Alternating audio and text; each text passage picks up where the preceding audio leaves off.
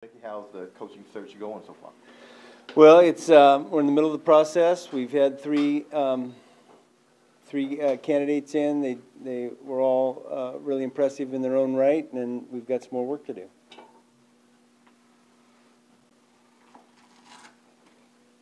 I guess I know not getting into the lawsuit, but just the Brian Flores. Yeah. You had an interview with him, correct? Yeah, And we did. what can you say? Did it go well?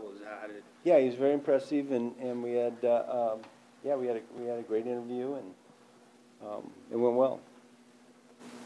What are some of the qualities you guys have liked about Dennis Allen, just being around him the last few years? Well, look, first of all, he's a great coach, and he's been a part of our building for a long time. Obviously, there was a period of time that he wasn't with us, but he's been part of building, the culture and the success, big part of the success we've had over the years. And he's got an experience as a head coach as well. Are the questions for you guys significantly different than they were 15, 16 years ago now? Well, I can't remember 15 or 16 years ago, John, but I don't think they probably are different, and yet I think we're still trying to find out the same sort of things, get a feel for the same sort of things from these head coaching candidates that, a lot of philosophy and vision and leadership, and just, the specific questions may be a little different in how we go about finding out what we're looking to find out.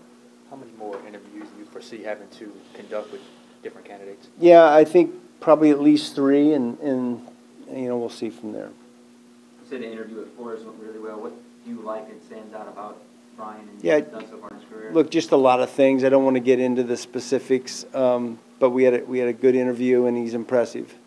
Did Flores give the heads up that this lawsuit was going to be coming prior to interviewing with you guys? He did after we finished the interview.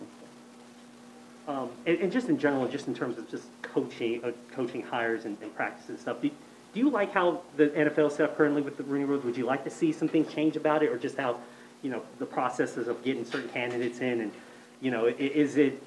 is it one of those things where there may be some tinkering that may need to be done with the rule? Yeah, I think you always look at the process and evaluate it and see if there's some things that you might do differently. And there were some changes this year, and afterwards I think the league will evaluate that, and my guess is they'll make some more adjustments as we go along. But there's nothing off the top of my head that I can think of.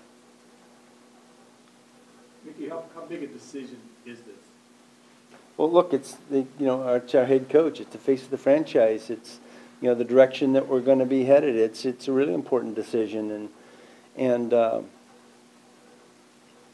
yeah, I'd like it to be someone that coaches here for 16 years and has a lot of wins like the last one. But yeah, it's an important decision. I don't think any of us. None of us are taking this lightly. We're looking to find someone who can lead us, lead our team for the long run. How different is this kind of weekend or week with Sean was here for so long with such a dominating presence? I mean, how different is it this week to not have him here? Well, it's just it's different. It's been different, since he informed us, and yeah, it's hard to describe without getting emotional about it. You said you were going to wait and kind of reserve to just have your final thoughts about Sean. Would you like to share those yeah, I think just because, I don't want that to, the main topic this week is obviously the Senior Bowl and the coaching search, and I've got a lot of thoughts, and I just want to gather myself before I express them. Yeah, it's hard to summarize 16 years in a few sentences, but when I do, I want to make sure I do it right. Do you still? You also say you didn't really have a set timeline for when you want to do this. So has that changed still, or is it still? Well, I think first of all, you always want to do it as quickly as you can, but it's a lot more important to get it right than it is to be quick. And so we're going to take our time. We've got,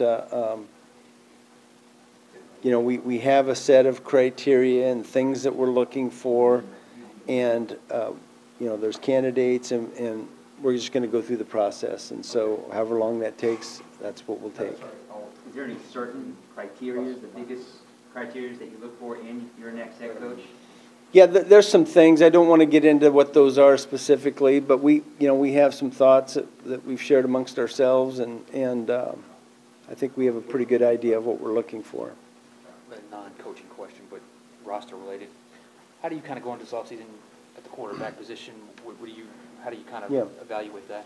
Well, I think, look, all the roster decisions, we've talked about, we've evaluated our team, we kind of have a pretty good idea of what we have, but we need the coaching staff in place and a head coach in place in order to finish that process. And so I'd rather not answer any questions relative to the roster until after we get a head coach in place. Mickey, how do you marry the coaching decision and the quarterback decision? Do they go hand in hand? Are they 1A and 1B? I mean, like, how important are both, and how are they tied together? Well, they're pretty important.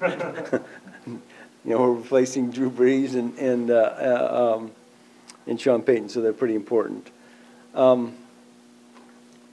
Look, it's a question that every candidate's going to have. Hey, who's the quarterback going to be? What are your thoughts? And look, that's a collaborative decision. And we've got in-house candidates and guys that have been with us, and there may be some other candidates. So we'll just go through that process and determine who those are, and we'll come up with a collective preference. Well, I guess I should say, how much is it in the forefront of your mind that this coach will have a vision for that position, I guess?